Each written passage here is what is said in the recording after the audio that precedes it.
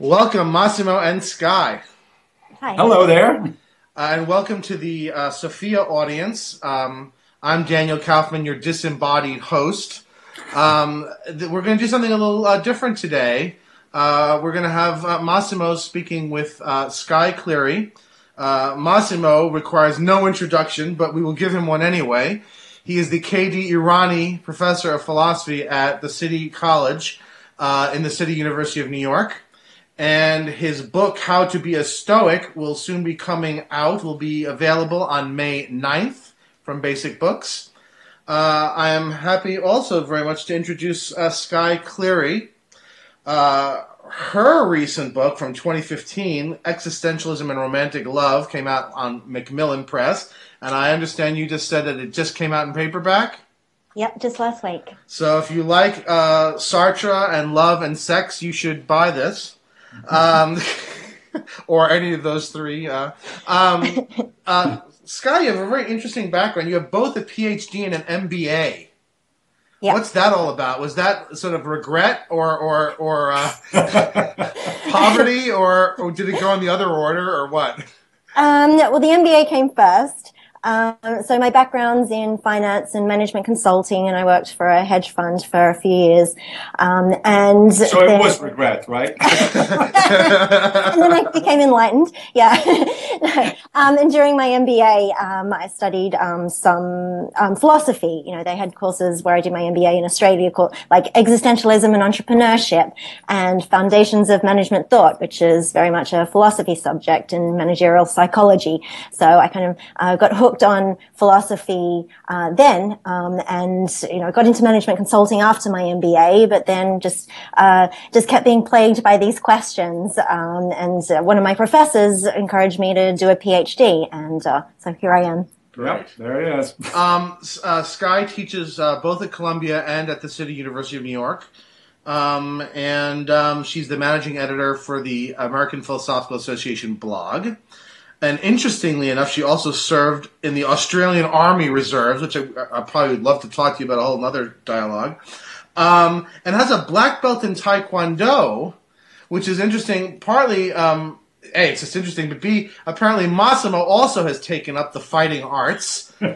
Massimo, you're kickboxing now, and you said you did judo and kung fu, so right. Could we have like a match later, or we should have a conversation at least about philosophy and the martial arts. That's a whole different. That would be interesting. Okay. Okay. Today, however, we're going to do something less martial. Massimo, as everyone knows, has been not just interested in Stoic philosophy, but has been exploring Stoicism as a way of life, which is what it was, of course, for the ancient Greeks. And there now is a pretty substantial community of people who are adopting the Stoic philosophy as a way of life. And Skye is interested in existentialism, not just as a philosophy, but also as a way of life.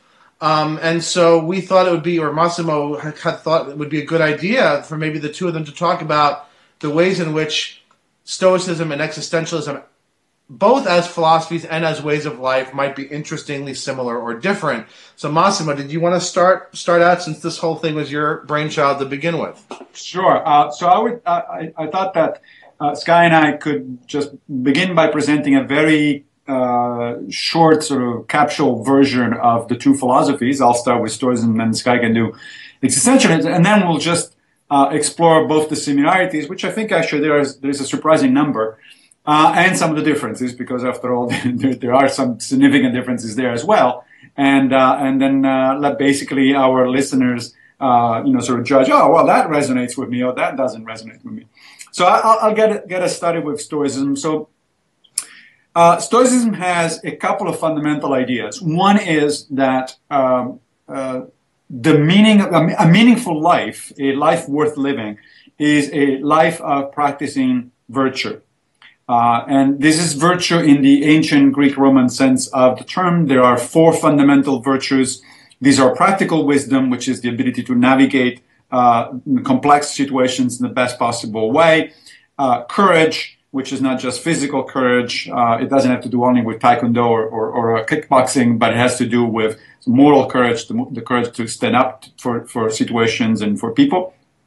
Then temperance, the ability to exercise self-control, not to go into excesses of sorts.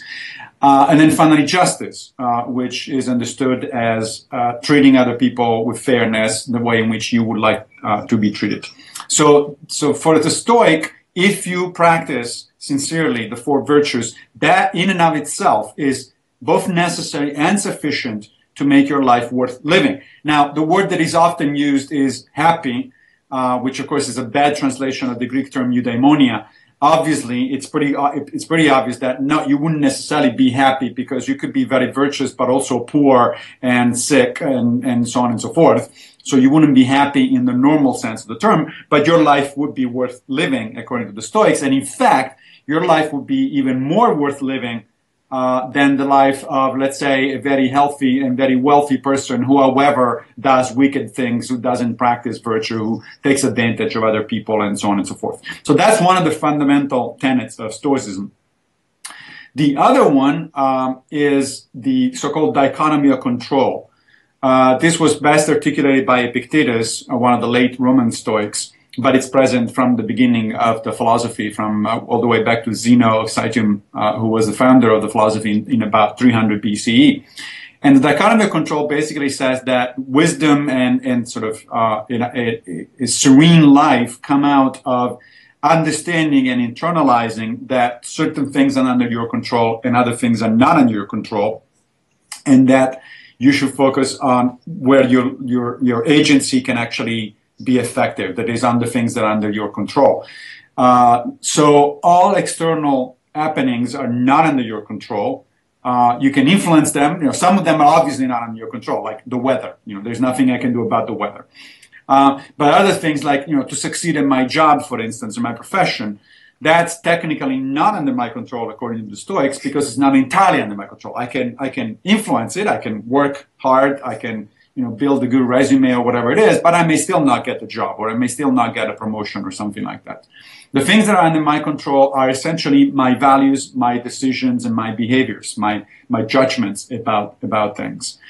So what that means is that a Stoic tries to go through life by internalizing his or her goals. So my goal is not going to be to get a promotion, because that's outside of my control, but it's rather going to be to do the best job that I can in order to put myself forth in the best possible way to be competitive for a promotion. Whether I get it or not is not up to me, but I am happy because I've done the best that I could.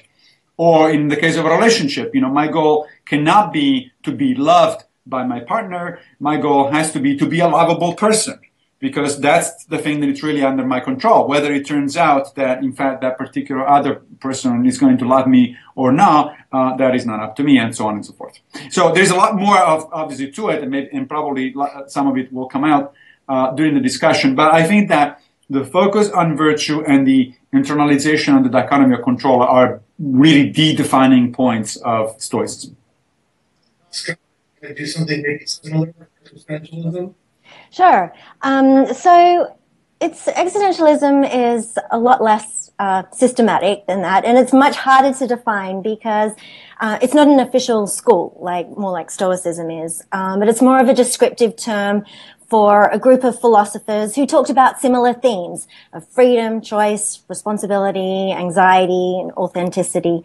So they were reacting to the Enlightenment when everything was about objectivity and scientific facts. And they said, well, what about the passionate, subjective experience? What about concrete living? And rather than just abstract armchair theorizing. So existentialism became particularly popular during World War II because it acknowledged that human existence is horrifying and it's absurd, and they emphasized personal grace. So some of the key themes are that we're thrown into the We don't choose how or where we arrive, but once we're here, we need to choose how to live. Also, one of the most famous maxims of existentialism is that existence precedes essence. So we exist first, and then we're free to define who we are through the choices we make. So we're nothing to begin with, but we are what we make of ourselves. So for the existentialists, every action is a choice. We always have choices, and as Sartre says, there's no exit from our freedom, and we're condemned to be free. And so for the existentialists, we're responsible for who we are. However, Simone de Beauvoir, for example, also emphasized that situations put limitations on our freedom. For example, poverty, ignorance, and oppression limit the kinds of choices that we can make. So we have a responsibility to choose our lives, but also to strive for authenticity, which is about choosing what we think is genuine and right for ourselves. It means that, yes, certainly we can admit external influences, but as long as we recognize that it's our choice and our responsibility in the end. And we can deny that we have choices, but that's what the existentialists would have called bad faith. And so, but also the existentialists suggested that it can be really scary to realize that we can't blame everything on biology or circumstance. And so that's why the existentialists say that we're plagued with anxiety. And so one of the key questions is that if we're free, is, as Dostoevsky put it, if God is dead, is everything permitted? Well, the existentialists would say no, but that's where existentialism starts. There's nothing to depend on. We arrive in the world. We don't have a guidebook. Life is ours to make sense of, and it's up to us to choose its value. And existentialism is often portrayed as a very individualistic philosophy, but they also acknowledge that we are born into webs of relationships. If we value freedom for ourselves, then we value it for other people too. And they acknowledge that when we make a choice, we're affirming that it's a valuable thing to do. And we think it would be good if everyone did as we did. So if you marry, you're affirming the value of marriage or the value of the institution of marriage.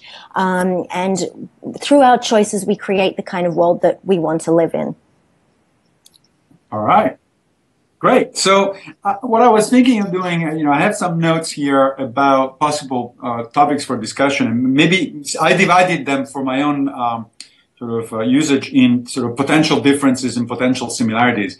Maybe we can just start and alternate the two, so we don't want to go through all the differences first and all the similarities, also because we may not have actually time to cover everything. But so, for instance, let's starting with the differences.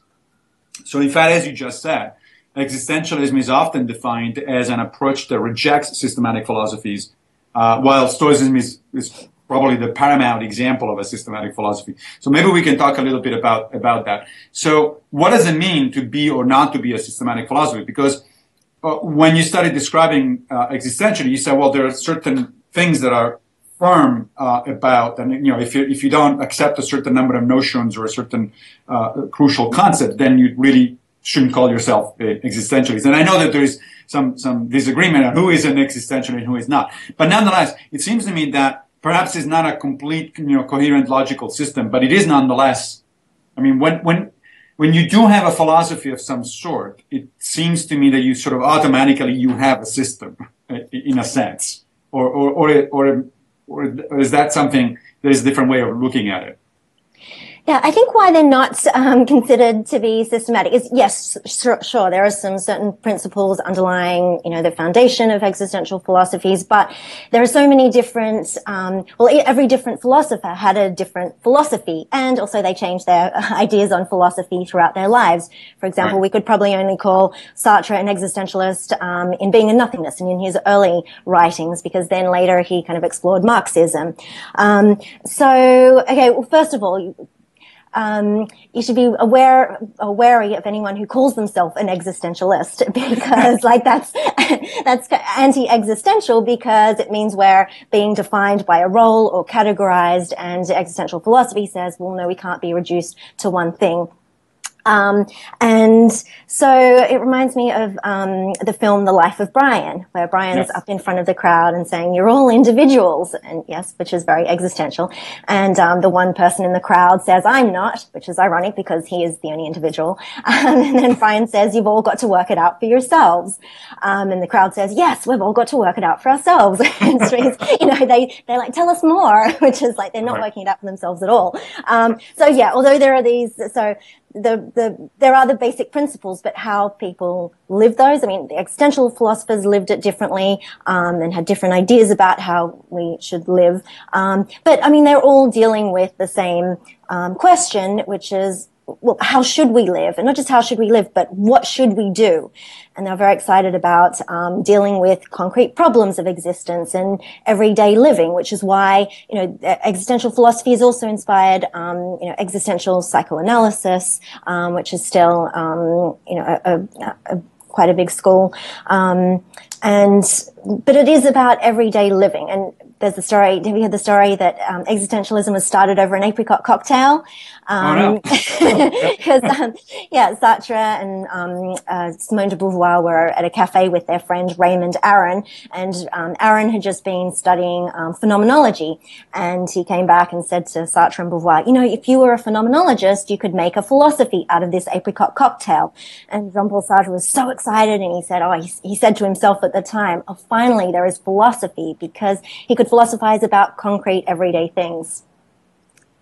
Okay, I do prefer martinis over apricot cocktail, but that's a question of taste. Okay, so what you were saying brought to my mind a couple of things. I think we should talk about the psychotherapy actually later, hopefully, because there are some interesting similarities and differences with Stoicism. But you talk about roles, right? So we're not defined by our roles, so which means that even calling yourself an existentialist is like it's a weird thing. Now, Stoics typically also don't call themselves Stoics, but that's not because they don't like the label in general, because they think it's pretentious, and so they refer to themselves as prokoptontes, which in Greek means somebody who is hopefully making progress, right? So it's a student, basically. But the thing about roles is interesting. So there is an entire book that came out recently about Epictetus, and it's called Epictetus' Role Ethics. Because Epictetus actually does insist that we do have roles, and we are defined by our roles in important sense.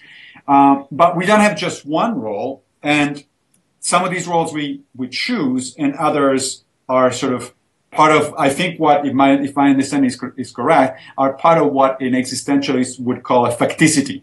That is, they just come with, you're born in a certain place in a certain time, and so on and so forth. So there are certain things that are part of your background, and then you don't choose. You can decide what to do about them or how to use them, but you don't have a complete freedom of about the facts and the circumstances of your existence. So for Epictetus, we all have different roles, but we're not defined by one role. We are actually simultaneously different things, right? So I am a father, I can be a companion, I can be a teacher, I can be a friend, I can be all sorts of things. And for Epictetus, what's important is how you play that role. That is, now of course he doesn't use the word authenticity there, but I guess there is a similarity, because he says, you can play your role as badly, and sort of being a bad actor, essentially.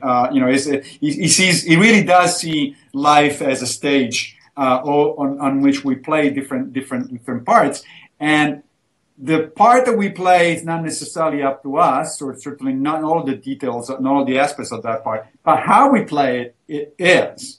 And so, if I'm a father, I can be a good father or a bad father. If I'm a teacher, I can be a good teacher or a bad teacher, and so on and so forth. And of course, what makes a difference between a good and a bad interpretation of that role is whether you follow the virtues or not, whether you're trying to be a virtuous father or teacher, and so on and so forth. I don't see that necessarily as dramatically incompatible with an existential view of things. Do you? Yeah, no, that sounds, there are some similarities there. I think the existentialist would probably say that actually choosing that role, and what roles we play, are up to us. Like, they're not imposed on us from the outside, but it's up to us to choose whether we become a father or what role we play in society. So I'm not sure if the roles we play would be necessarily included in the facts or facticity or facts of our existence. Right. And I think Sartre gives the example of a waiter in Being in Nothingness who's playing the role perfectly, but fails to realize that there is a part of it, like cannot be reduced to just a waiter, because we're always part of a project, or we're always transcending and launching ourselves into the future, and we always have multiple projects, and so we can't be just defined by one thing. Or even, I mean, if you're a waiter and a father, I mean, we can't just reduce our being to be described by that. But I'm not sure, I mean, that doesn't mean to say that we can't actively choose and take on different roles in life. But as long as we know that it's our choice, and as well as our choice how to live them. Right. No, yeah. So I think there's similarity. I mean, Epictetus, of course, would say that some of the roles are chosen. You decide what career to do. You decide whether to become a father or a mother or something like that. Other ones are not. Of course, you remember that in his case, he was a slave. He started out his life as a slave, and that certainly wasn't his choice. Right. That was something that was imposed on him, and that he did not have.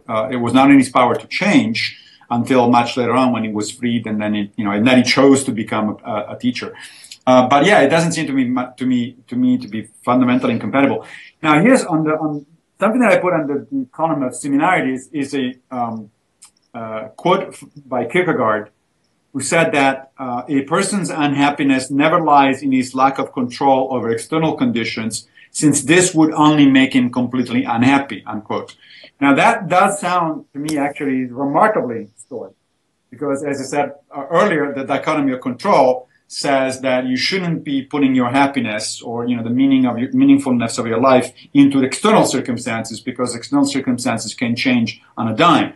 That doesn't mean that they're not important. I mean, often Stoics are sort of caricatured as saying, that they don't care about education, health, wealth, and so on and so forth. Of course they do, but they realize that you could be a wealthy person one day and then lose it all the following day, or that you can be very healthy one day and then get sick, the following day, and so on and so forth. And so that if your happiness is tied to the external circumstances, that you're bound to be unhappy, essentially. I'm not too familiar with the context in which that quote by Kierkegaard would actually fit in the general existentialism idea. And also Kierkegaard, of course, is a very, very early existentialist, right? I mean, he certainly didn't use the term. But does that strike you as something that modern existentialists would accept, that the thing that I said I quoted from Kierkegaard? Yeah, and I think Sartre would also agree with that. Because Kierkegaard was kind of retrospectively labeled an existentialist. But so they because Sartre, it reminds me of what Sartre said, is you're never so free as when you're in chains, and what matters is how you view the situation, and I also found a quote from Epictetus: a podium and a prison is each a place, one high and the other low, but in either place your freedom of choice can be maintained if you so wish. Right? So it's very much this Ari beating maxim, not to get upset by the things around us, but by the views we take of them. So the goal is to kind of own our thoughts, or control how we view things. And Sartre talks specifically about like a rocky crag or a rocky mountain that's blocking our path. And he says, well, it's only an obstacle if we see it as an obstacle. And if we take that into account, into our facticity, and we change our path and choose not to view it as an obstacle, then it's no longer a problem. Now, Simone de Beauvoir, on the other hand, she did disagree with that. And she says, we have the freedom to think as we choose, but if we come across a craggy mountain or a locked door, banging against the locked door is certainly completely useless, but just changing our view of that situation isn't necessarily the answer either. And her point was that if you can't act on your freedom, then it's meaningless. It's a Pyrrhic victory. So her philosophy was very much about action. And she and Sartre used to argue about this, and she would get seasickness, and Sartre told her it was all in her head, and she just had to change her thinking about it. And she's like, no, I don't think so. She should have thrown up on him. That would have. Actually, there is a story, a Stoic story about seasickness, which is kind of interesting because it's sort of I think it actually strikes a compromise between those two positions, the Sartre and the Bauville position, because so there's this story about a Stoic philosopher who embarks on this voyage, and then there is a storm, and the storm is very frightening, and he gets seasick, and in fact he gets also scared by the whole thing, right? And then the storm is over, and he recovers his composure, and he goes about the ship as if nothing happened. And the captain makes fun of him. He says, "Oh, so you're the Stoic philosopher. You're supposed not to care about external circumstances, but I saw you. You were sick, and you were, afraid during the storm." And the Stoic responds, "Yes, but I am not now.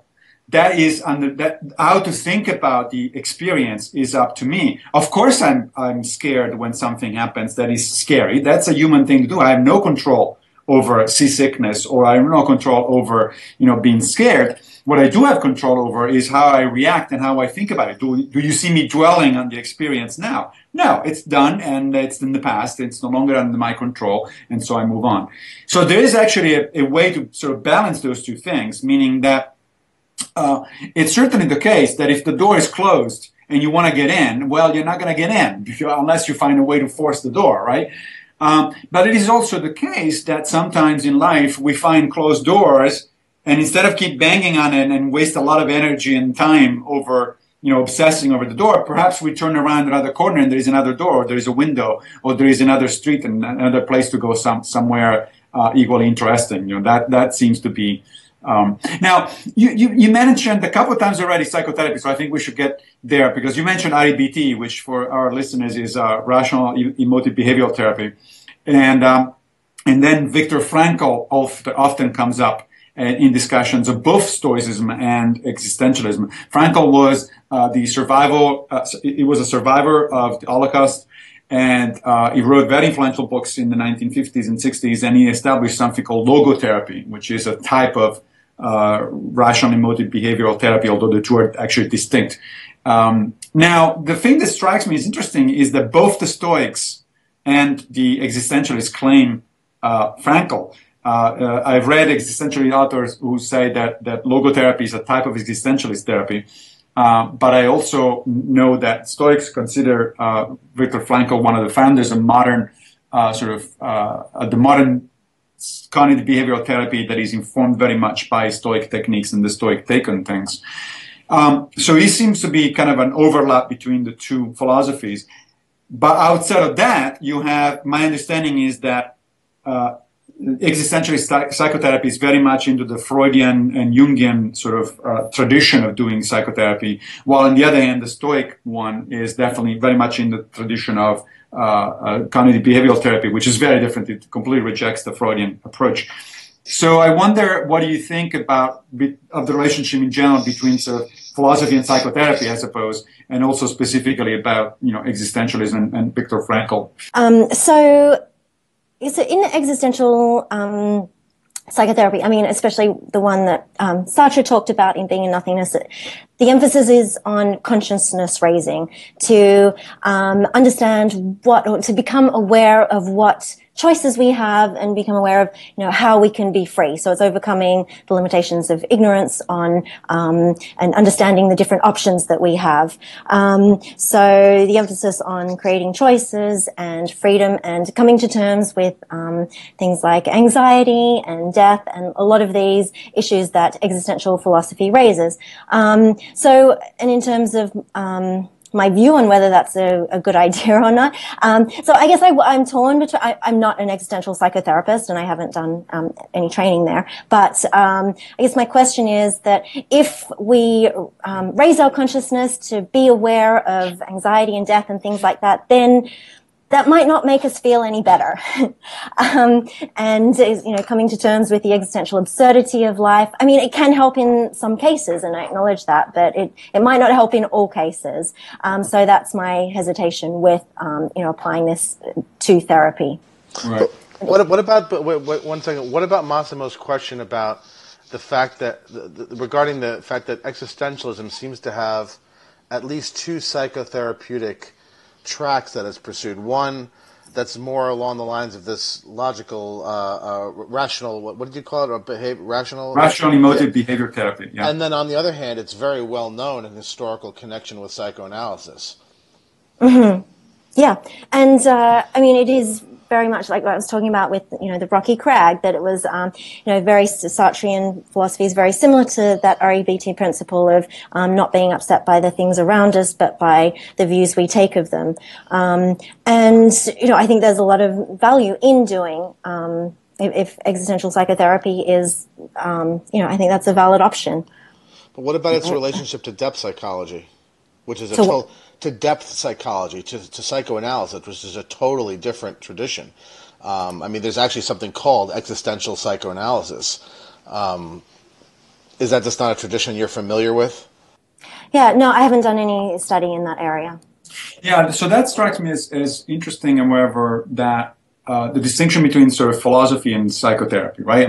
Or therapy in general. So therapy in general. So obviously, philosophies are not therapies, although they may have therapeutic sort of components or effects, and vice versa. Therapies are not philosophies, although they may be based or inspired by a philosophy. So one of the things that happened last year at the Stoicon conference, which is this gathering, as you were there, Skye, as an existentialist lurking in the middle of Stoics. And one of the things that we had was a presentation on rational emotive behavioral therapy and its connections with Stoicism.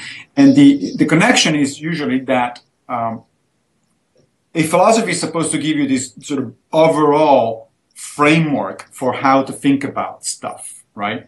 And that framework, in the case of a practical philosophy especially, like I consider both Stoicism and existentialism practical philosophies, that is the kind of thing that is supposed to basically give you general guidance about, priorities in life, how to think about your life, how to make your decisions, in a sensible way, in a way that actually reflects your values, your choices, and so on and so forth. A therapy, on the other hand, is much more specific. It's like, oh, I got fear of death. How do I deal with that? Right? I wake up in the sweating terror at the idea of dying. How do I deal with that? And you're right, of course. The efficacy of therapies in general, it varies. I'm more familiar with the CBT variety, which actually has a significant amount of sort of evidence-based, support.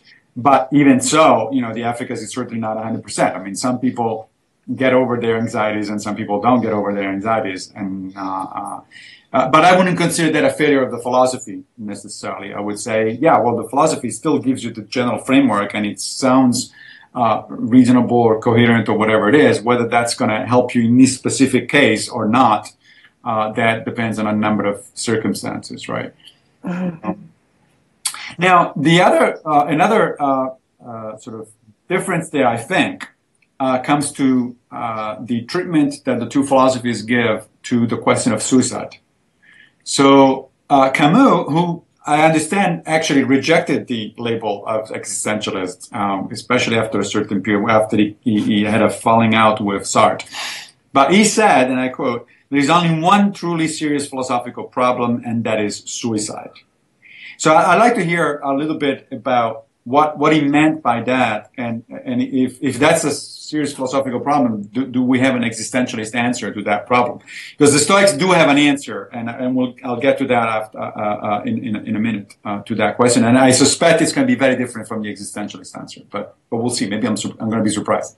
Yes. Well, I think what's at the bottom of that is, from an existential view, is why should we not kill ourselves? Why should we're going to die anyway? Why should we not commit suicide now? What is there to live for, and what is the meaning of life? And so the existential question is, what meaning do we give and infuse into our life? Now, Simone de Beauvoir took a different approach, and she said, don't gamble on the future, change your life today. And her view was that, yes, we're going to die. We don't know when. So that means we need to make every day meaningful, and live fully. So I think Camus is also famous. I'm not sure where he said this, but he's like, shall I kill myself or have a cup of coffee? He's like, I'll go have a cup of coffee. Nice. And I think it's about appreciating what is beautiful in life and what we should live for. And, at the bottom of existential philosophy is it's about embracing life and living passionately. What's the story? Well, so that strikes me as interesting because, again, there are actually some similarities there. So there are two issues that are entangled. One is the issue of death, of our mortality, right? And the other one is the issue of meaning or lack of meaning, which may lead to desperation and suicide, right? So let me start with the suicide. So the Stoics' take on suicide is that it is ethically acceptable only under extreme circumstances. This is what Epictetus referred to as the open door policy. The open door policy is, he uses these analogies. Says, look, if the house gets really smoky, there's a lot of smoke and there's fire and all that, and it's impossible to breathe, then walk through the door. The door is open, you can get out. And of course, the smoky house is a metaphor for a really, really difficult life, a really hard life that it's hard to actually cope with. And he says, well, if that's the case, for whatever reason, then you have the possibility, and your freedom, as Seneca put it, is constantly in your wrists. Right? You can slit them, and then you're done. But the converse of that is that Epictetus also says, if you stay, however, in the house, if you decide to stay, then don't complain, because it means that you actually found that there is enough meaning, or there is enough reason for you to stay, because the door is open. You can walk out every time. If you decide to stay, that means that actually you find enough reasons to stay, right? And then you should take responsibility for what it is that you're going to be doing for those reasons. So that is the answer to the suicide question for the Stoics. But the answer and that may be fairly different from the existentialist one. On the other hand, the answer to the question of mortality, I think is or what to make of the question of mortality is much more similar, because the Stoic answer there, Seneca would agree, we don't know when we're going to die. Seneca says several times, there's an entire essay he wrote on the shortness of life, where he says, people often say when somebody young dies, they say, oh, he's gone before his time. And he says, what does that mean? I mean, nobody knows what his time is, right? The universe decided that was the time, and who the hell are you to argue with the universe, right? This happened, and it is what it is. So to say that things happen before their time or not makes no sense. But precisely because we are in a situation where we don't know when life is going to end, then Seneca, actually all the major Roman Stoics, including Marcus Aurelius, said very explicitly, then you need to take advantage of every moment. You should live every moment to the fullest.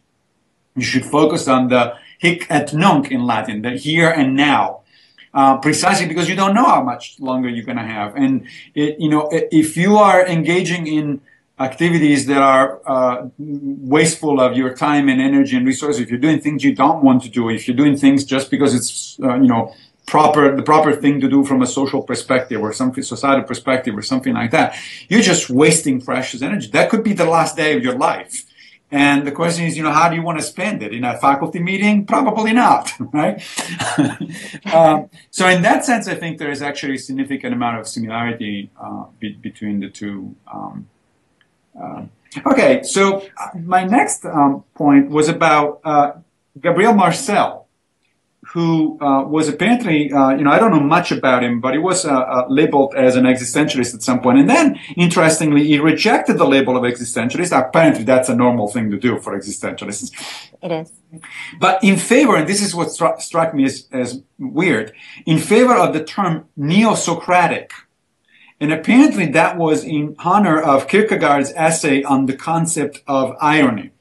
Now, I wouldn't label the existentialist, I wouldn't sort of assimilate the existentialist to Socrates or to neo-Socraticism. But do you think that there is something in there? I mean, what is the existentialist take on sort of ancient philosophy, ancient Greek philosophy in general? Because if you're a neo-Socratic, presumably it means that you have some affinity for whatever it is that Socrates thought and taught, or the way he lived. So maybe, is it because Socrates had an authentic life in some sense? He was living an authentic life? Possibly. I'm not really familiar with Gabriel Marcel, but I mean, certainly, I mean, what comes to mind is Nietzsche, and he very much admired the ancient Greek way of living. I think he said where men were warriors and women were for their recreation, which is misogynistic. But what Nietzsche liked about the ancient Greek society was that it was very structured and orderly, and everyone knew what their roles were. And Nietzsche was very critical of marrying for love. He's like, no, let's go back to the ancient Greek model, where you couldn't get divorced, and so because he sort of saw romantic love as something that was, or sexual love as something frivolous and fleeting, and he's like, you can't base an institution on an idiosyncrasy like romantic love. So no, let's go back to like order and structure that the the ancient Greeks had. Sorry, go ahead. No, although he was famously not a fan of the Apollonian strand of, he was a fan of the Dionysian strain of Greek philosophy, and he certainly was not a fan of the Socratic rationalism. Although I guess the Socratic authenticity might have appealed, right? I mean, the fact that Socrates would rather drink the poison than escape from the prison, I guess would have a certain existentialist appeal if you want to sort of think of it that way. But I always thought that his aversion to the Apollonian side of his belief that that the Apollonian side dominated too much and dominates too much our recollection of ancient Greek thought would have made him not a fan of the Socratic side, which is certainly not of the Stoic approach. Yeah, and I mean, Nietzsche was, he criticized, this overemphasis or exalting the Apollonian and the rational at the expense of the passions, because he said the passions are important too. We need both. It's like the left side of the brain and the right side of the brain, and we need to balance reason and passion together. Yeah. So that actually brings me to talk about a little bit about the passion. So you wrote a book about love from an existentialist perspective, and maybe you can give us a sort of a little summary of that in a minute. But one of the things, as you know, that is often thought about Stoicism, and I do think is actually a misunderstanding, is that Stoicism is about suppressing the passions, suppressing the emotions. And in fact, I'm using those two terms, passions and emotions, for a specific reason, because the Stoics, while a lot of modern talk confuses the two, that we refer to as an emotional person as passionate and vice versa. But for the Stoics actually use those terms in a technical sense, and they distinguish between the passions and the emotions. And they thought that the passions are destructive emotions. So things like fear and hatred and anger, especially, those are destructive. And yes, those they did cancel, to suppress, to control, to eliminate if possible. Seneca wrote an entire book on anger, and which is the earliest the earliest treatise on anger management that we have in the Western tradition. But they also thought of their philosophy as a philosophy of love, which is kind of surprising if, Stoicism is usually not associated with that word. But that's because they thought that love, in the broadest possible sense, the Greeks had several different understandings of the word love, unlike the modern English language. One of the things that I find frustrating about the modern English language is that, in English, you use the word love for everything. I love my daughter, I love my companion, I love my friends, I love my pizza. It's like, no, wait a minute, those are very different things. You should be using different words for those. And the Greeks did use different words. But the Stoics said that you should actually cultivate. The point is, in fact, to cultivate the positive emotions, because you do want to develop love in the broadest possible sense, including sort of a love for humanity itself. They were among the first to use the concept of cosmopolitanism, for instance, that you should really consider. They refer to each other as brothers and sisters. That humanity at large is a brotherhood and sisterhood of people. But so what about existentialism and love? So since you wrote the book about it, maybe we should talk about that for a minute. Sure. Yeah, well, just to give a brief overview of my book, I argue that a lot of the frustrations and disappointments in romantic relationships come from misplaced expectations and unrealistic ideals about what we should do in relationships, what roles we should take on, what Hollywood is telling us, what our family is telling us, and this sort of thing. So, and I argue that in order to be free to create authentically meaningful relationships, we need to free ourselves from these destructive expectations and ideals, and also free ourselves from being slaves to our passions. And I actually think that's very consistent with the Stoic view. In fact, there's a Marcus Aurelius quote where he says, don't be pulled like a puppet by every impulse. And the existentialists would absolutely agree with that, especially Kierkegaard, who talked about the aesthetic sphere being like the lowest sphere of existence. And it's where it's a very childlike sphere. It's impulsive. It's where we're slaves to our passions. He talks about Mozart's Don Giovanni being like the ultimate representative of that sphere, because he's always like just chasing the next woman. He's a slave to his lusty desires. So Kierkegaard recommended leaping to a higher ethical sphere, or rational sphere, and then ultimately to another religious sphere. But, I mean, Kierkegaard, even though he advocated leaping to this higher rational sphere, he also said, let's not forget like the beauty and the amazing things that come along with the aesthetic sphere, because being in love is wonderful and sex is great, there's an Epictetus quote where he says, freedom isn't secured by filling up on your heart's desire, but by removing your desire. So the existentialists were like, no, don't remove desires. No, the desires are a beautiful and important part of life. But they should be balanced in concert with reason. So yes, let's free ourselves from being slaves to our passions, but not free ourselves from our passions entirely. Nietzsche says how wise it is at times to be a little tipsy. So having a little of both is really important. Oh, that actually reminds me. So that's an interesting quote that you pulled out from Epictetus, but it reminds me of a contrast between Epictetus and Seneca. So you're right. Epictetus says exactly that. In fact, on several occasions. But to be fair, Epictetus was also arguably the most cynic-like of the Stoics. So the Cynics were the extreme version of the Stoics. They were the people that were living a minimalist life, no property, no relations, no nothing. It's like it's all about virtue and that's it. They were beggars basically. They lived in the streets, and they were very colorful characters. And Epictetus actually wrote an entire chapter in the Discourses in praise of cynicism, and essentially says, if you can't be a cynic, at least be a Stoic. It's like, it's just your second choice. Seneca is a very different kind of character, and actually he says something very much along the lines of what you just mentioned. There's a wonderful passage in Seneca where he says, look, sometimes you want to just go out and enjoy the fresh air and, drink some wine, and sometimes even drink a little too much wine because, why not? Once in a while, this is what life offers and you need to embrace it. So long as the wine or the pleasure or something like that doesn't control you. So long as you own the pleasure and not the other way around.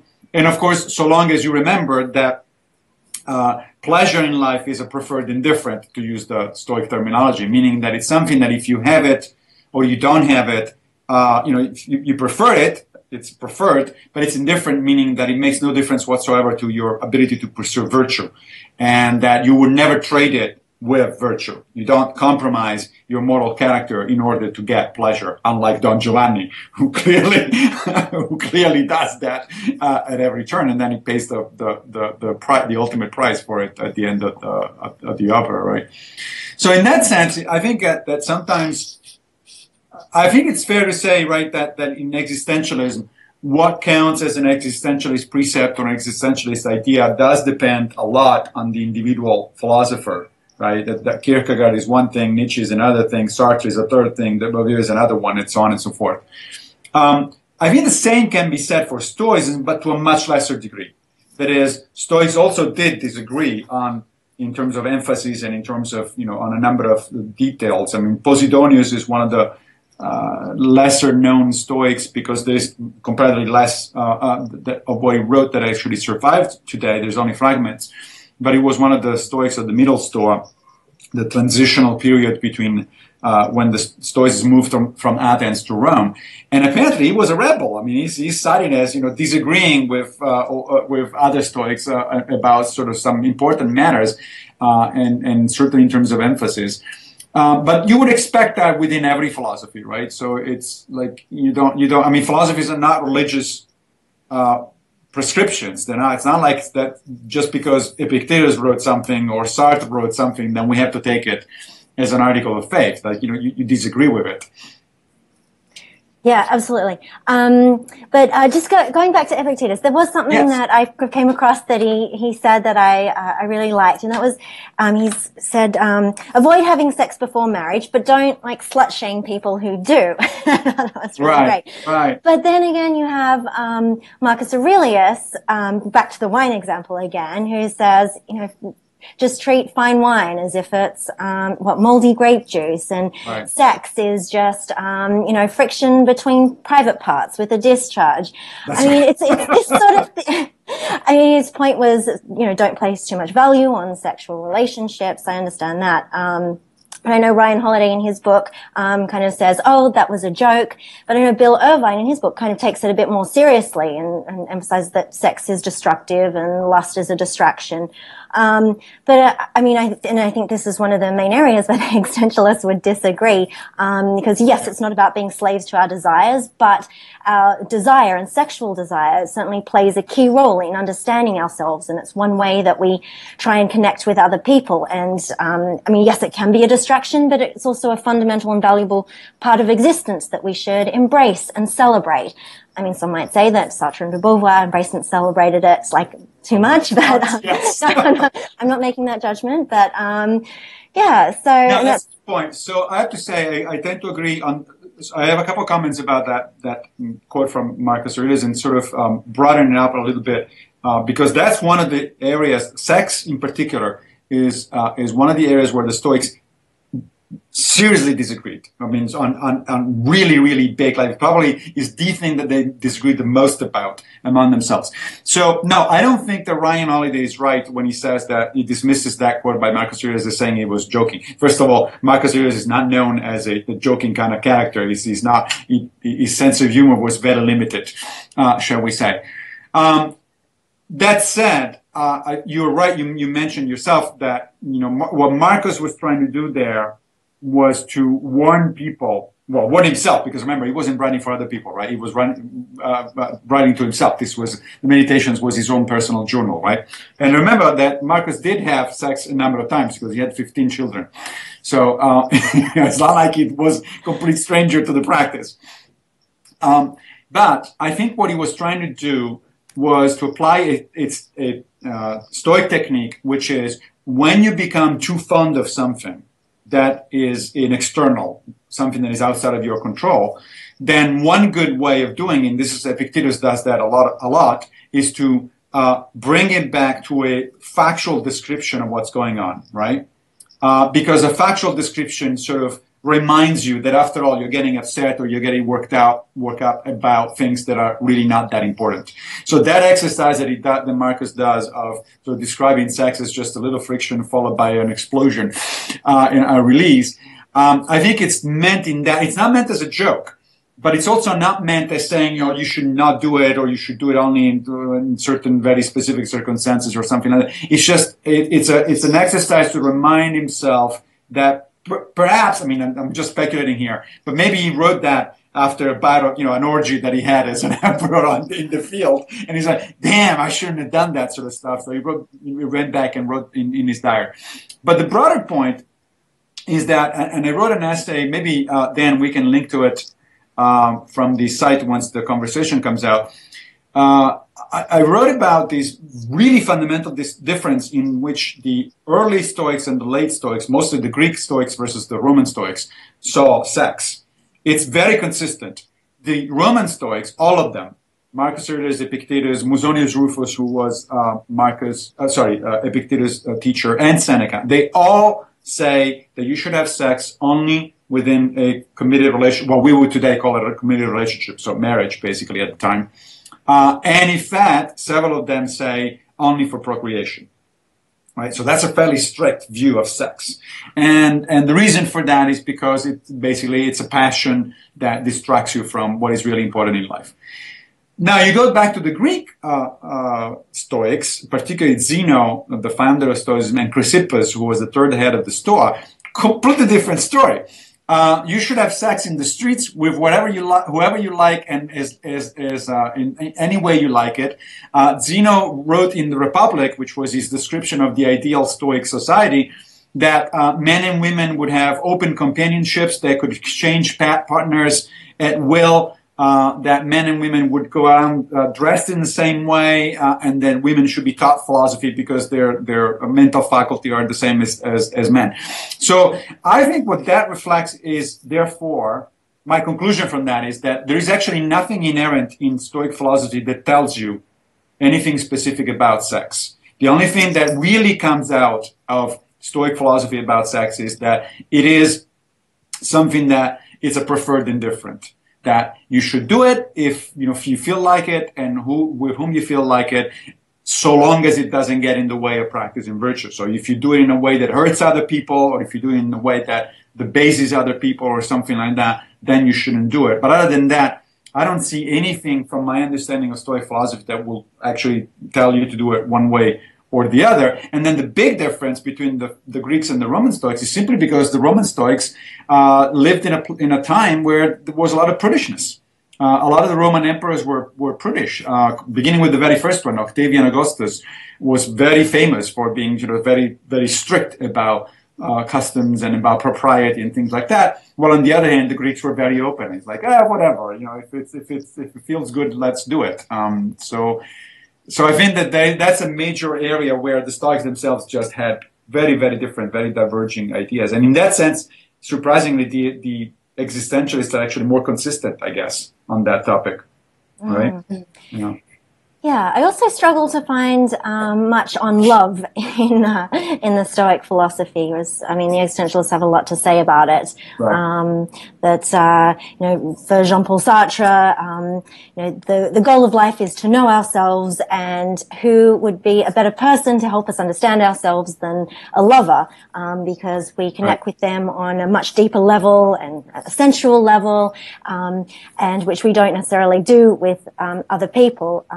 And he talked about how, with Simone de Beauvoir, he was able to kind of have some kind of communication with her without even opening his mouth, because they'd had intimate relationships. There's some kind of understanding that we can get through other people. But I know you've written a little bit about love in your new book. Do you want to comment on that? Yeah, so I think you're right. The Stoics definitely don't talk much about love, and actually, when they use the word, they mean it more broadly, as I was saying earlier, so love of mankind, of humankind in general, not just love of specific people. I think that role, however, they do recognize the role you're talking about of a person that helps you to grow and helps you to figure out things and so on and so forth. Except that person is not the lover, is the friend. There is a lot of emphasis in Stoicism, and my understanding is not so much actually in existentialism, but you can correct me if I'm wrong, about friendship. Seneca writes a lot about the importance of a friend. A friend is like Aristotle actually, well, obviously we're not a Stoic, but Aristotle said that a true friend, a real friend, is a mirror to your soul. Is the kind of person that has the ability to tell you if you're doing something wrong and to help you grow. Seneca actually devotes several letters to his friend Lucilius, about friendship, and there is one in particular where he says, be very careful who you admit into your friendship. And be very strict about your criteria. But once you do, open completely yourself up to that person. That person now is a second self, is somebody that actually you can trust and it can help you grow. So I suspect that a reasonable way of looking at it is that, the Stoics did not have a lot of emphasis on love is in terms of personal relationship, a relationship with another person of a different sex, or today, obviously, of whatever sex. But they did have, as sort of as a counterbalance to that, they had a lot of emphasis on friendship. What about existentialism? Because I usually read about love, but not as much about friendship. Is that a misunderstanding, or is it reflective of reality? Well, they do talk a little bit of, I mean, probably Sartre less so, but I mean, Nietzsche was very much, very big in friendship, and he admired, the Greek ideal of friendship. And he talked about how great friends inspire each other. I think he says, they're a longing and an arrow towards the overman. So great friends inspire each other and challenge each other. And he's like, great friends should, not be, too sympathetic, but, to be a great friend, you also have to be an enemy in order to, challenge the other person.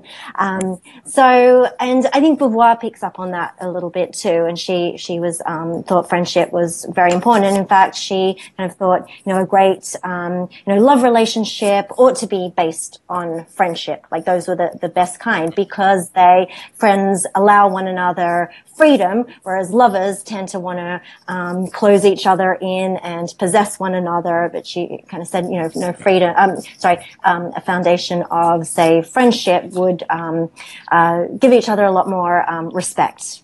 Right. That was one of the reasons I think the Stoics were a little bit wary of couple relationships between couples, because there is that possession, that tendency to want to possess or to control the other person, and of course that would violate the dichotomy of control. Another person is not under your control. Another person's feelings and behaviors and decisions are not under your control, and and if your happiness depends on that, then you're making a mistake, right? And of course, you can't really be in a relationship and not wanting the other person to do certain things. Your happiness does depend to a certain degree.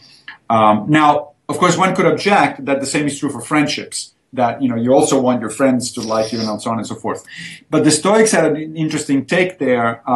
First of all, they would have agreed with Nietzsche, what you just said about Nietzsche, that is, sometimes your friend is actually your antagonist. It's actually somebody who pushes you, which is a different relationship from a couple relationship. But the other thing that they would say is, in fact, Seneca explicitly says that the Stoic sage, that is the ideal Stoic, right, can do without the assistance of anyone. He can, is sufficient unto himself or herself, but doesn't prefer to be that way. And the reason they say that is because, of course, they lived in a time where you could easily lose a friend to exile or to death, sudden death. I mean, we keep forgetting that, the Emperor Marcus Aurelius, who I said had 14 or 15 children, but he lost most of them, before they reached adulthood, right? Only 4 daughters, I think, and 1 son survived. And this is the emperor. This is the guy that has, the best life possible, the access to the best medicine, and so on and so forth. So you can imagine for most other people, so the mortality rate was very high. And when you live in that kind of environment, it's not surprising that you tend to develop a philosophy of self-sufficiency. But even within that philosophy of self-sufficiency, the Stoics were very clear that your life is certainly going to be enriched by a good friend, by the existence of good human relations, that you shouldn't shy away so long as you keep considering them something that is independent from the pursuit of virtue, that you should be able to pursue virtue, to have a meaningful life regardless of anything that happens to you. You were saying earlier something about some of the existentialists, at least, saying that regardless of circumstances, you should be able to sort of to find meaning in life. Well, there's the famous image there is the sage on the rack. The idea is that even on the rack, the sage is happy. Not happy in the sense that he prefers to be on the rack. Nobody prefers to be tortured. But in the sense that he can still maintain his moral integrity, which makes his life or his death, as it turns out, something worthwhile. Yeah. Yeah, go ahead. Sorry. I have another topic, but go ahead. Okay. Well, just further to that, I guess Simone de Beauvoir would have problem with, I mean, Sartre might agree, but Simone de Beauvoir was particularly attuned to, say, women's oppression. Epictetus says that, keep in mind, it isn't the one who has it in for you and takes a swipe that harms you, but rather the harm comes from your own belief about the abuse. So I think that works when we're talking about, not like just people being mean to one another or something, but when you're talking about systematic oppression, I mean, that can potentially be used as an excuse for victim blaming. Like it's, and it can potentially be used as an excuse to justify, abuse and oppression. And Beauvoir would say, well, no, all oppression creates a state of war, and we can't really live if we're in chains. We can't really live unless we have an open future in which we can be agents in our own lives. And, if there are injustices in the world, then we shouldn't, go quietly about our lives. It's about rebellion and engagement in life. Don't keep calm and carry on. But I mean, her point was also that it's not something that that people as individuals can overcome, that kind of systematic oppression. But that's why she argued that we need to, form solidarities to challenge, she was talking in the second sex about women's oppression specifically. Can I add one thing on that, just to Massimo, to really give Massimo a challenge? Sure. Oh, you think that wasn't hard enough? Okay. Yeah. Well, I just want to. I want to add to women's oppression. I'm going to add genocide on top of it. Sure. Big. Why not? One of the strongest elements of Primo Levi's survival in Auschwitz is precisely that the victims are not noble either. In other words, one of the ideas, one of the things he chronicles is the way that the Jews treated each other in the camps, which was pretty abominably. I mean, they stole from each other and they clawed at each other, and they, and the idea is sort of that, you can treat people in such a way that you rob them of their humanity, and then they will act like animals, and they will become animals. And that's what's, in a sense, so tragic about this sort of treatment of people. And so I guess I do think that there is something deeply artificial about the Stoic attitude. And that is, trust me, I can take away your humanity to the point where I've taken away your virtue too, because you will be reduced to an animal when I do it. What is the response to that? And I think Skye's point makes a similar point, maybe in less dramatic terms. Oh, I mean, those are excellent questions, and they are difficult. I do think that there are answers there, but let me go about it in a couple of different ways.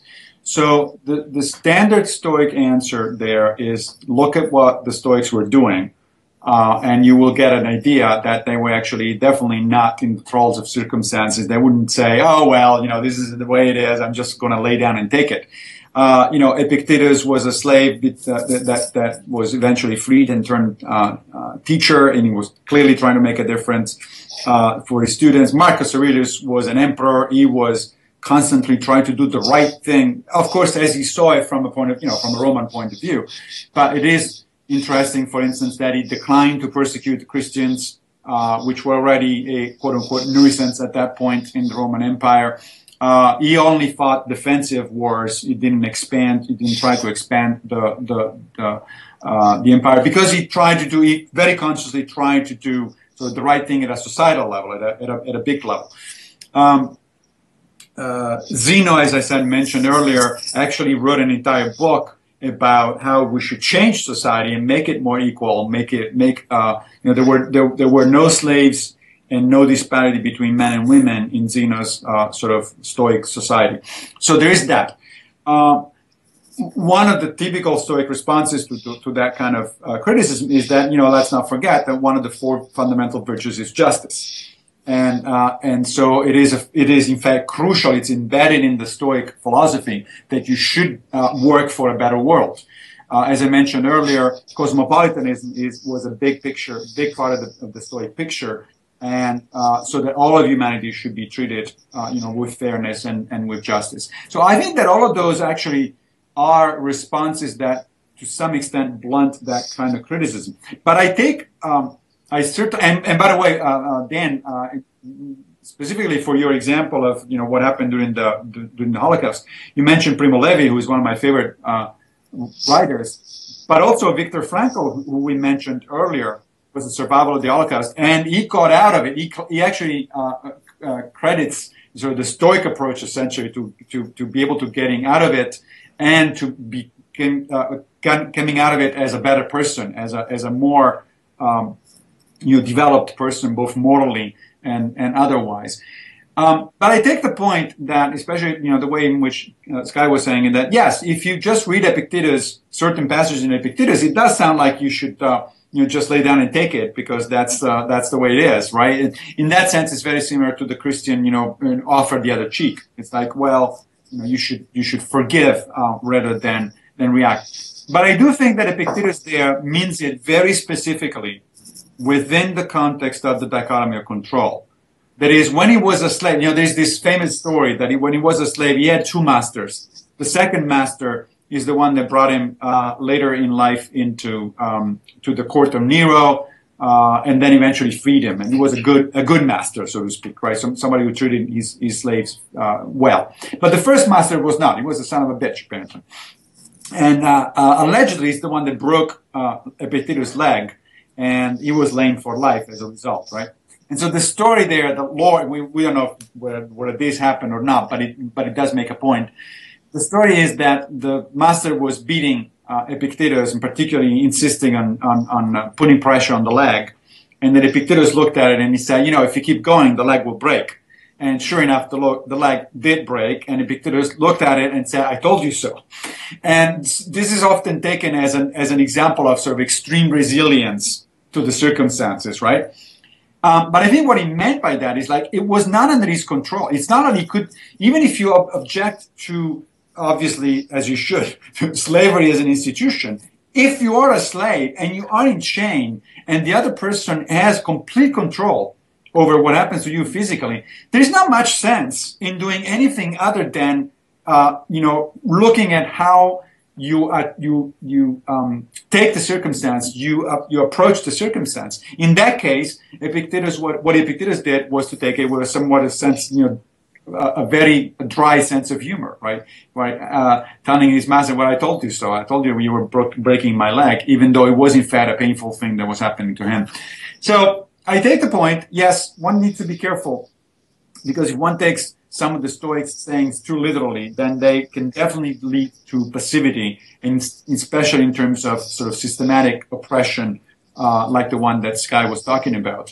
But I think there is actually a number of resources, both in Stoic philosophy and in terms of examples of actual Stoics living their life in a certain way, to say that is definitely, it's not a component of the philosophy. You can take it either way. You can say, well, I don't have any control of the circumstances, so it's all up to my attitude in this particular case. But that doesn't mean you don't have a broader view of where things should go, and that things are not just or not the way they should be, and so they should be changed. Let me just follow up one last thing, Massimo, and this does apply to both the existentialist and the, or at least one version of it, and so Skyway and also. I wasn't so much pushing on the idea of moral passivity. I was pushing on the idea of self-sufficiency, of flourishing. And the point I thought that one of the points that comes out of Levy is someone else can take your humanity away from you and reduce you to an animal. Now, it's very nice that Epictetus reacted to his leg being broken in this way. But I have a difficult time, and maybe this is what Skye meant by victim blaming. I have a difficult time saying about a person who is in a concentration camp, who has been so reduced to animality that they find themselves stealing from someone else's children so that their children won't starve. I have difficulty saying that they have failed in some way. And it seems to me that the Stoic has to say something like that. And that's what I'm objecting to. I'm objecting to the idea of the utter self-sufficiency of flourishing is what I'm objecting to using this example.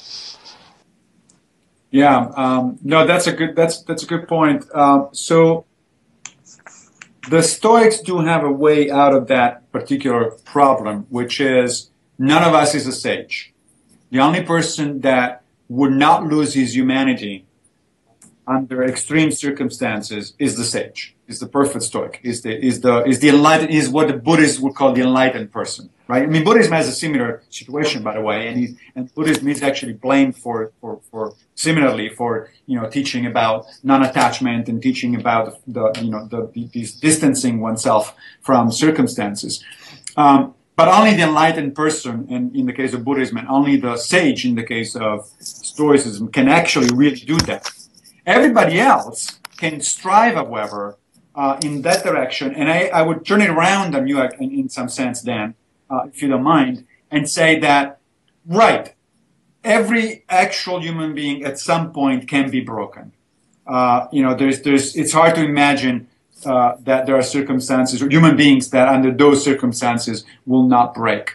But if you practice Stoicism, if you really internalize the dichotomy of control, if you really internalize the importance of virtues, I think that the idea is that will actually push that point, that breaking point, as far as it is humanly possible. That is, you will actually maintain a lot of your integrity, a lot of your humanity under very difficult circumstances. But no, that's right. Nobody can maintain it regardless of the circumstances. We're all human. The Romans had a saying about this. So one of the Stoic role models was Cato the Younger, right? And Cato the Younger was an arch enemy of Julius Caesar. By the way, he was an example of somebody trying to change society, right? He actually started a revolution to stop what he considered as Julius Caesar's tyranny, right? Now, eventually, he lost, and he committed suicide. He took the open door, as Epictetus would say. But for all of his life, he was known as a person of utmost integrity. Okay, but under very difficult circumstances, he maintained integrity. He was an exemplar to everybody else. And in fact, he was so much an exemplar that the Romans developed this saying that was like, well, not everybody can be a Cato. Or, well, I'm not a Cato, meaning the standard was put so high, the bar was so high that most real people would fail it. But that is why Cato was admired, because even though he himself was fallible, and we know from his biography that he actually did fall short of sort of the sage in a number of circumstances, he very consciously tried to maintain his integrity and his humanity under very difficult circumstances. And I think that is actually a good thing to do. I mean, it's a good thing to strive toward, granting the fact that we are all human beings, and therefore at some point we all fall. Skye, did you want to weigh in on that at all? Yeah, I guess just to say that, this is certainly Simone de Beauvoir and Jean-Paul Sartre acknowledged, these facts of our existence. And they used to argue about it. For example, a harem girl.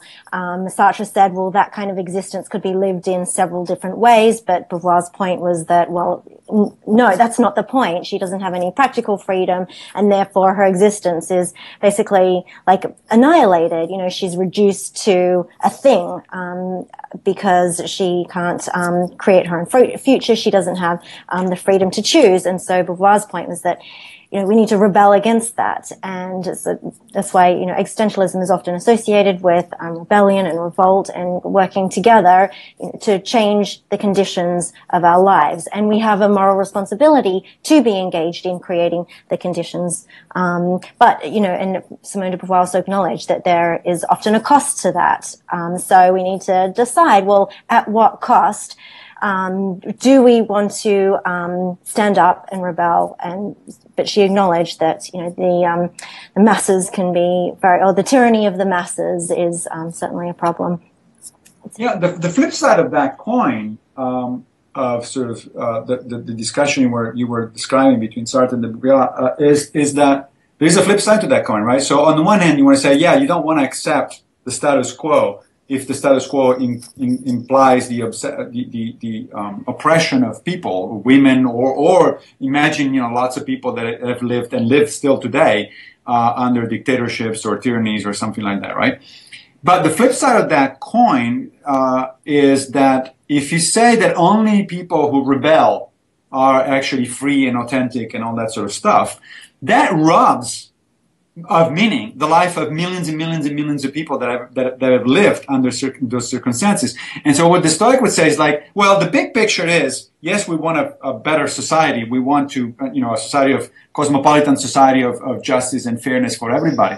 But at the same time, there are, for instance, people that live their entire life under the Soviet Union or in East Germany, and they've managed to find a way to have meaning in their life anyway, even though they were under very difficult circumstances, right? And in fact, one of the things that gives you meaning to your life is precisely how you get through those circumstances, right? How do you lose your humanity? Do you become an animal? Do you become a beast? Or do you still maintain a certain integrity and trying to do your best to ameliorate the situation given the big picture? You cannot change the big picture, but you can definitely make a difference individually for other people that are around you. So there's a trade-off, I think, there between those two positions. Mm-hmm. Yeah, and there's a big question about, you talk about, was it the uncontrollable externals? Like, choosing where you draw that line between what you want to rebel against and what you're going to decide is, outside your control. And I find that line very blurry. Yeah, that's right. The Stoics would say that is one of the four virtues, practical wisdom. Practical wisdom tells you, where you should draw the line. And yes, there is no universal answer. One of the nice things about virtue ethics, I think, is precisely it doesn't give you a specific answer about specific situations because every situation is different, and it's up to you to figure out where it is that it's reasonable to draw the line in that specific case. Massimo, do you think it's just to close out that last point? I really like the answer you gave to my challenge. And maybe this is a consequence of maybe reading ancient philosophy with too modern an eye, in the sense that they are intended to be lived philosophies. And so we shouldn't interpret the claim of the self-sufficiency of virtue in too pure a way, right? It's an idealization. Right. But no lived person ever is going to accomplish that ideal. In that sense, it's like a Platonic form, right? Yeah, in that sense, it is an ideal. That's right. I mean, let's not forget that the Stoics were big into role models, right? They said that you should pattern. The way you learn virtue is by picking people that you want to emulate, whose behavior you want to emulate, right? And some of those people can be your friends. Some can be famous people that you happen to know about. Cato again being the obvious example. But some of them were fictional, right? Yeah. So Odysseus was a Stoic role model, for instance. I'm reading a wonderful book about how different philosophies have changed, have adopted different aspects of the Odysseus legend for their own purposes. It turns out that the Platonists had one take on Odysseus, and the Stoics had another one, and the Cynics had another one, and so on and so forth. Each one saw a different thing. What is the point of using a fictional character as a role model? Well, the point is that precisely because it's fictional, it's an ideal, right? And you know that you're not going to be Odysseus because there is no such a thing as Odysseus. It never existed, right? But at the same time, that role model can embody what you are striving for, and it can serve as a reference point, almost as if you were navigating with a star. You'd never reach the star, but you're using the star to navigate the best as you can. Is there a similar role, Skye, in existentialism for role models or for using fiction? I mean, certainly many of the well-known existentialists wrote fiction. That's right. Is there a similar a notion that there is to be found in fiction or arts kind of useful idealizations? Look, I'm struggling to find that. I mean, there are lots of examples that they use in fiction, certainly. And the gaze of the other, I think, is a really important, plays that role in a way. For example, Sartre talks about... Explain that. He talks about, in being in nothingness, looking through a keyhole, you're spying on someone. And if you're alone, you don't judge yourself. You're not reflecting on yourself. But as soon as you hear a noise behind you, you kind of panic and think, oh my goodness, who's watching me? Am I doing something wrong? what matters here is your relationship to that person who's just found you. Do you care about that person? Do you know them? If you have nothing to do with that person, then maybe you'll just go on looking through the keyhole. But if it's someone that you really admire and that you care about or you're in love with, then that makes a difference, because you're suddenly thinking, well, how are they judging me? And how do my actions play out in terms of that relationship? So it's like that gaze of the other that's always peering down on us that I think plays a bigger role than, say, an idealized Well, that's interesting, because so Seneca says something very similar. He says you should always go around as if some of your close friends were watching over you, and ask yourself, well, is it something that my friends or something that my role model or whatever would approve of? And of course, in modern sense, this is what we call a conscience, right? It's like you have this idealized version even of yourself, right? That you are aspiring to be, and then when you do not feel like you've got to that level, then you feel bad. You say, "Oh, damn, I should have done better because I failed myself." We do use that phrase, I failed myself, so externalizing this thing, like saying, imagining that there is somebody looking over you, I think actually is psychologically very useful. In fact, there is very good evidence that when people psychological evidence from psychological research, that when people are told that there is a God that is looking over them, they actually tend to behave better because they're conscious of the fact that regardless or not of whether their specific religion is or whatever it is, but when they're reminded of that, they actually tend to behave more ethically because there's somebody's watching over it, and it's an interesting idea. So, do we have time for one more topic? You tell me. We're at an hour and 25 minutes. It is 10 minutes to 7 Eastern. So you tell me whether you guys want to go and do anything else, or whether you want to leave it to a future discussion. Can I just, can I make a final point? Yes. Just that there was something else I came across, when Epictetus says, first tell yourself what kind of person you want to be, then do what you have to do. And I think that's very similar to existential authenticity. In terms of, they say existence precedes essence, so we exist first and then create ourselves as the kind of person we want to be, and we are creative people. So I just thought that was a really interesting. Yeah, I think that's a good way to end it, I guess, because this is a good level of agreement between the two. Yes, that's right. You have to be. The Stoics, just like the existentialists, were very much into taking responsibility for what you're doing. Probably they were a different. I understand that, for instance, a lot of the existentialists, especially Sartre, rejected the idea of determinism, for instance, while the Stoics were definitely determinists. Philosophically speaking, they were compatibilists in terms of free will. They accepted that there is a universal causality, cause and effect, in an action of which human beings are part. But nonetheless, you're still responsible for your own choices because your internal choices are part of the causal web of the universe. And so in that sense, I think there's a good level of similarity. You are who you are, the kind of actions the person you are shows through by the kind of actions you make, by the kind of judgments you make, by the kind of things you actually do or try to do if you fail. Yeah. So I guess that's a good way to end, Dan, I guess. Okay, well, for people in the audience who want to learn more about these philosophies as lived, as philosophies of living, check out Skye's Existentialism and Romantic Love, and Massimo's soon to come out, How to Be a Stoic. And I look forward to talking with you both again. Yeah, it was a pleasure. Thank you. Yeah, thank you, Dan. Thank you, Massimo. Take care.